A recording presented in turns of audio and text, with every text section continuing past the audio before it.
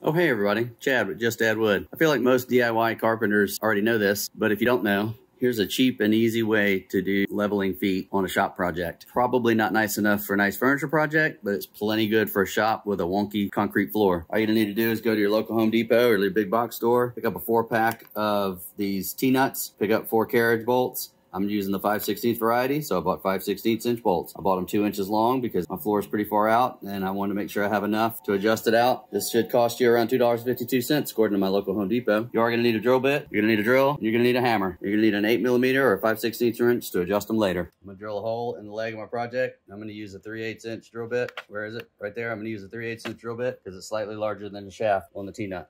Drill a hole in the leg of your project. At least 2 inches deep.